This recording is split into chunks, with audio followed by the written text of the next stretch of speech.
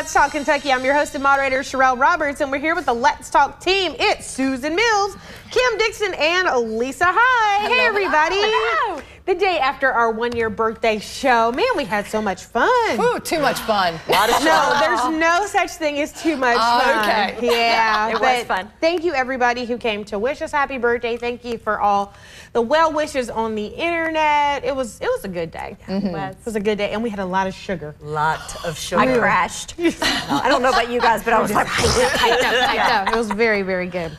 Okay, so it's May now, and May is the time where we get to celebrate Asian American and Pacific Islander Heritage Month. So this special month honors the rich history and the contributions of AAPI individuals in shaping our cultural and social landscape in the United States. And this month there will be all kinds of festivals, educational events, and lots of opportunities for us to celebrate. So I love this video because we get to see AAPI folks doing all kinds of things. And my all-time favorite Asian American or Pacific Islander is Dwayne "The Rock" Johnson, as you all know. Like if you watch this show any amount of time, you know, get a little hot under the collar about that. So happy Asian American Pacific Islander Month to The Rock. And here I thought you were going to say Kim Dixon. She's a close second. It's just something about the way. You can't top The Rock. You cannot top The Rock. But yes, also Kim, happy Asian American Pacific Islander Month. Very exciting month. Just an interesting little fact, our Forrest Tucker with sports, he is 1/16 Chinese, so happy Asian American Pacific Islander Month to Forrest as well. We have two Asians here in the newsroom. Okay, shout out Forrest. We got to see him a little earlier today, so we did get to shout him out as well. So happy Heritage Month to everybody, and we are going to continue to celebrate throughout the month. So don't worry, we got you covered. Okay, up next, I'm a little bit sad about this one because I love ramen. Like, you know me, you know I love ramen. But the only way to make ramen even better is to have birria ramen, which is a Mexican beef. What? Really great place in town has this. El Cid on National Avenue. They may be closing. You may have seen this if you've driven by off of Winchester Road. Yesterday in district court, judge signed off on an eviction notice. They are quite behind on their rent. And the property is owned by the Walker family, and they just said, you know, it's $5,000 in back rent. You got to pay up or get out. So the owner is going to try to ask for an extension, but it's not looking good at this time. Oh, That is sad. They have some of the best brunch too. Have you had the brunch there? It's so good. it's really good. And I like the building too. It's just so creative. I remember when that building was dilapidated. It was, you know, it was just on the brink of being torn down, quite honestly. And a couple of businesses before them came in, and then they came in and they really brightened it up. They really, you know, spruced it up. So I'd hate to see that for them. You know, hopefully they'll be able to come up with a plan to be able to help pay the back rent. Yeah. It's hard to be a small business, especially a small business restaurant. Yes, Very tough. exactly. Yeah. And the people that work there are so kind. I've always had a really good time when I've gone in there. There was one time where I was in there like every week, like, ramen, please, just give me the ramen. So yeah, it's kind of sad news. All right, now, Kim, do you have $4 million? Let me check. No. Well, if there's somebody who does have $4 million, just go on to the bank and get it out, because Coach Cal and Mrs. Cal's old house is for sale, and we have pictures of the inside. Check this house out, you guys. It is 9,500 square feet. That is not a typo.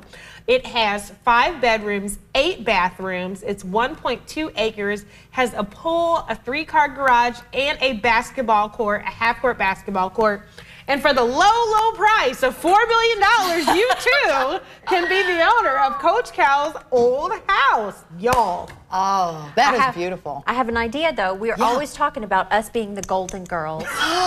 Yes. And if we could each have a GoFundMe where we request $1 million, that house could be ours. It could be. We get 2 bathrooms each. Yes. 2 bathrooms. Come on. Can we do it? Look, million on GoFundMe. I'll be sitting by the pool sipping pina colada. You know, I drive by the house all the time because it's on Richmond Road. You know, I have to take my son to karate, go by there all the time. And I always wondered what the inside looked like and what the backyard looked like, because they have that big fence up that's, you know, a deterrent from me walking into their yard and going into the back. So I was excited to see those pictures because it's beautiful in the back. I love that backyard. That is fantastic. And the inside too is gorgeous. Yeah. So Jimmy Phillips, a sports guy and a traffic guy, he heard a rumor that there's going to be an open house potentially there. Actually today at 1 o'clock, so not too long from now. This is Jimmy Phillips' rumor, so I don't know. But I can just imagine like cars backed up on Richmond Road, just nosy people wanting to get inside and see it. We're going to be the clown car getting out of the show. We are getting into my car and we are heading straight over there. Just to see the inside. Yes, 12:30. We're gonna be like, yeah, I know. I'm telling you, I know for a fact that there are people who do not have the money but are calling their realtor like, yes, I'm interested in that house in Richmond, just to go in there. Right. You know what I mean? That's a good idea. Thank you. Yeah. I don't have a down payment. I just want to be nosy. So it'll be really, really, really, really interesting to see who ends up getting that house. We'll keep our eye on it. So, all right. we expect an invitation. Hello, come on. Okay, everybody, stay with us. Coming up after the break, is flirting with other people okay if you're in a relationship? Let's talk about it.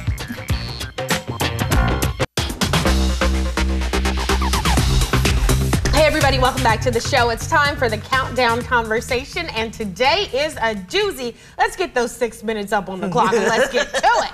Okay, little flirt. So, is being a flirt a problem if you're in a relationship? It can be innocent, it can be playful, but it can also be a way to express interest or appreciation, and there's a thin line between harmless and, you know, taking it over the line.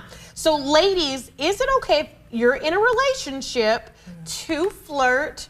And would you be okay if your partner or spouse was a little flirty birdie? Interesting. I think it's okay to window shop. Who doesn't like to look every now and again? But feelings aren't involved with that. You know, ever since I've been with Adam, I literally don't want to flirt with anyone else. The idea just doesn't cross my mind. That said, it would not be okay with me if he were doing anything with that kind of intention. No good. Yeah. I'm kind of the same way, but I think that it's a conversation you need to have with your significant other, because I think people's definitions of flirting can vary greatly. I'll just give you a little example. So Cameron and I, when we first started dating and stuff, we loved the little kissy face emoji. You guys have gotten it from me. Yes, okay. For sure. And so, but he was sending it also to women that were his friends, you know, male, female, and he's like, it's really just because, you know, I love you, and I'm like, but what if she thinks it means something different? He's like, I hadn't thought about that before. How is it interpreted? So we now send kissy emojis, but only to the same sex. So I love it. Like Cameron's probably kissy face emojing Mark Pope right now. Like, good job on that, recruit. Love you. I love that. And I love that you work together as a team to come to a conclusion on how you're going to handle that situation. That's awesome. No, I don't think flirting is okay. And I feel like Kim, I'm like, I don't even feel the need to do that. Now, I do tend to be nice and talky with everybody. That's kind of my nature.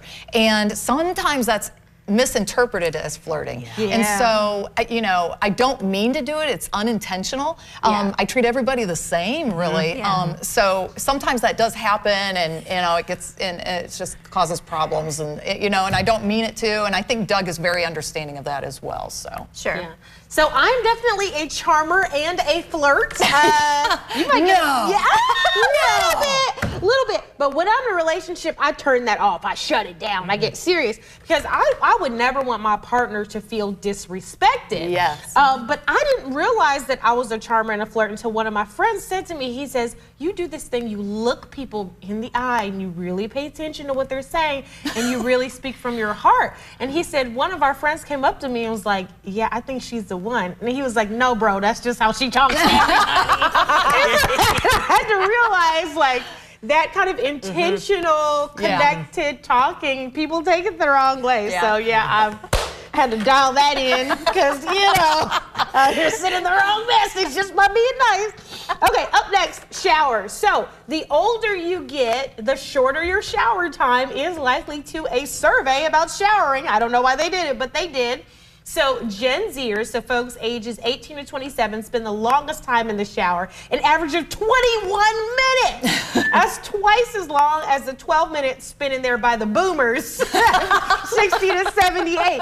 So, I mean, how much time do you spend in the shower and what are you doing in there? So for me, I've got it down to a science. I'm a 13-minute showerer. When I get in there, I get clean, I pray. Sometimes I have whole church services. I'm in there dancing, I'm planning my day. The only thing missing from my shower routine is a tambourine. If I can just get me a tambourine, I'll be doing all right. Oh, the image. I know. Wow. Oh man. No, I'm not in there to hang out. I'm just going in there to get clean, but it depends on how long my hair is. Yeah, it depends on how long my hair is too. On my legs. Sorry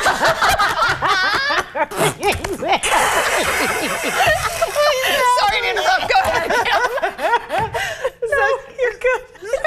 It's about an 8-minute shower at this point. Yeah, the shorter my hair gets. Yeah. Well, I have to make announcements in my house. You know, the boys know. It's like, I'm going to take a shower, or I'm going to take a shower. And the shower means I'm gearing up for a marathon. That's when I go in. I have to shave my legs. I have to wash my hair. I have to deep condition it. I may exfoliate, and then I wash my body. And then, so, you know, it takes a lot longer. I don't think I've ever had 21 minutes. No. No. That is, I don't have that time. No. Yeah, I don't either. Ain't nobody got the time. No, nobody. So yeah, if the hair's long, yes, I do have to shave, but usually about 10 minutes. And to me, I feel like that's even a luxury because having kids when they were younger, I mean, I was like the queen of 5-minute shower. I was in there and out because you have to, because your kids are glued onto the door like, well, you know, and it's like, I'm trying to shower, you know? Now, why is that universal? Because I remember as a child not letting my mom have any alone bathroom. I know, Like, I know. why do kids do that? I don't know. They just want your undivided attention. It's a security thing. It is. I would even slide things under the door, like to my mom. Like, Yes. You Yeah. okay? Yes. It's just me. You okay, mommy? You Trying to okay? get into the shower, you know, trying to get it. Hey, what are you doing? I don't know why they do that, and they're too young to be able to articulate it. I want a whole science experiment on why, because it's crazy to me. You can't get any alone time. It is. Oh man, good talk, y'all. We'll talk about our other topic on tomorrow. Everybody stay with us. Coming up after the break, we have a guest who's going to talk about swashbuckling adventures. Stay with us.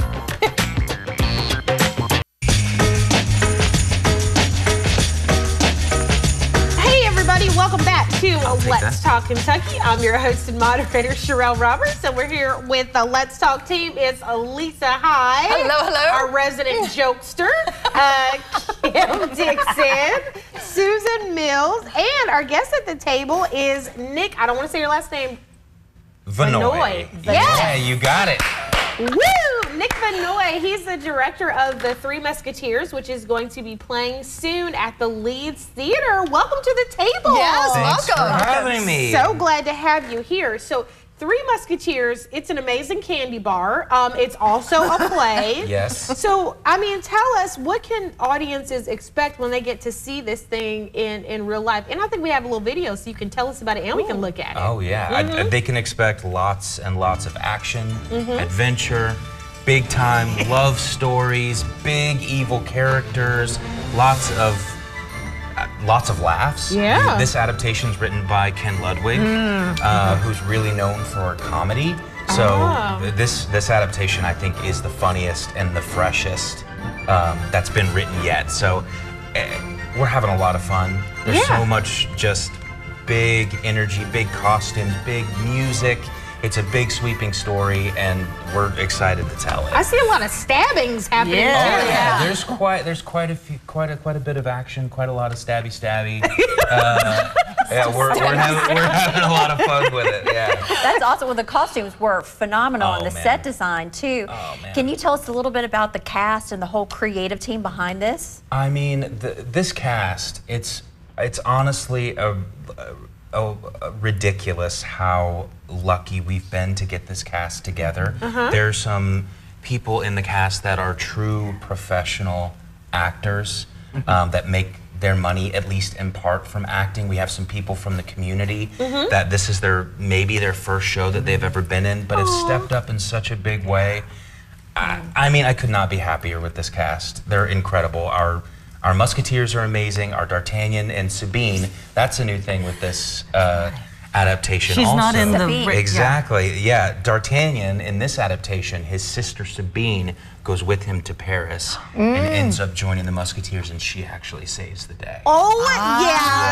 This is the woman power twist that we didn't know we needed. Yeah. Right. That's right. But I mean, D'Artagnan, Sabine, the Musketeers are bad guys.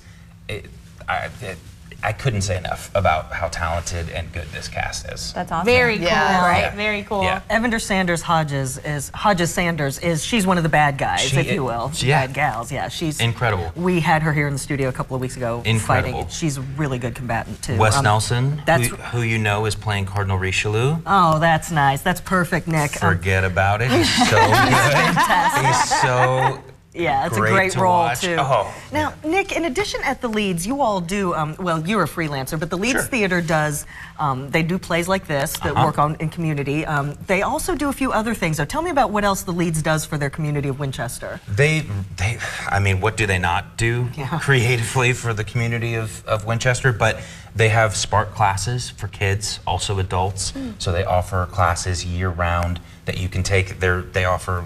I think they've had improv classes, they've had scene study classes, playwriting classes, wow, lots of stuff. So much stuff. And it's not just for kids, they offer some classes for adults as well.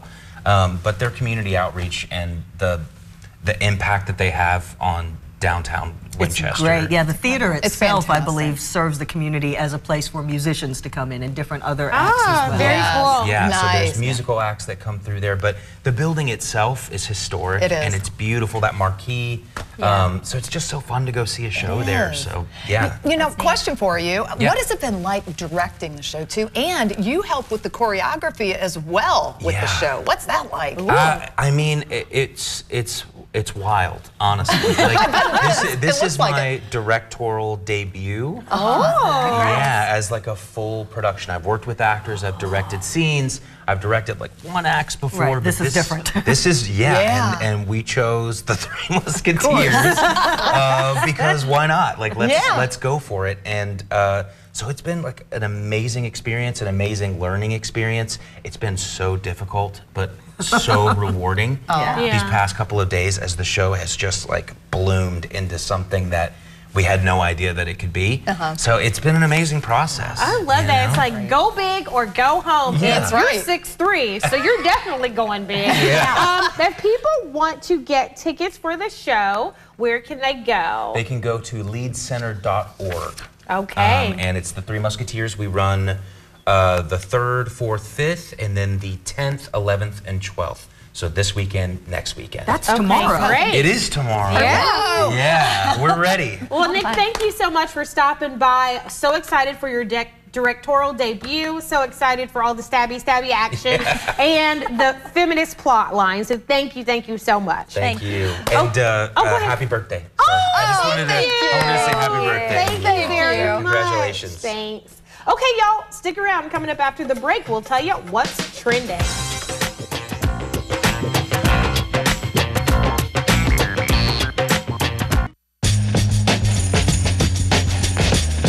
Hey everybody, welcome back to the show. It's time for What in the World is Trending. This one is so cute. Airbnb just announced that you can stay in the house from the Pixar semi-animated film Up. Remember the house with all the balloons? Oh, yes. They are going to build an exact replica of this house that you can stay in. When you arrive, it'll be in the air. They'll drop it down on the ground during your stay, and when you leave, they put it back up in the air. Oh my gosh. Where is this? Now you're asking too fast. It's in the prompter, bro. Roll it down for me, everybody. Roll it the other way so I can find out. So this is going to be in New Mexico. Yes, it's going to be in New Mexico. Now you guys both have kids who love this movie. Yes, I love the movie too. It is fantastic. It really is. Oh my gosh, we're going to be making a trip to New Mexico because we are all going to want to stay in this house. I mean, seriously, like that is the coolest thing. Absolutely. And it's such a tearjerker of a movie. Oh, it's like so, it really just it gets really out. does. That's Yes. why I haven't watched it, because if I understand correctly, the plot is about a husband and a wife who grow old together, and then she passes. Yeah. Yes. And then this little Cub Scout shows up at the door. It won't leave him alone. It's just cute. The dog is. and the all of it. It's just a super cute cute. So movie. it brings them back to life, kind of. Yeah. So what are the balloons all about? Well, the balloons are. He wants to travel. He has seen a brochure of this magical place when he was a kid that he always wanted to go visit and adventure to. And so that's where the balloons take place. They take his house and everybody and they go. Okay, see, and this is why I haven't watched it, because the last movie I cried on so badly, I can't do it anymore. That was with Toy Story. All the animals almost got burned up. I couldn't do it's it. so good. Haven't seen it. Yep, gotta watch. Okay, everybody, thanks for tuning in. We're having a therapy session. We'll see you tomorrow. Bye, everyone.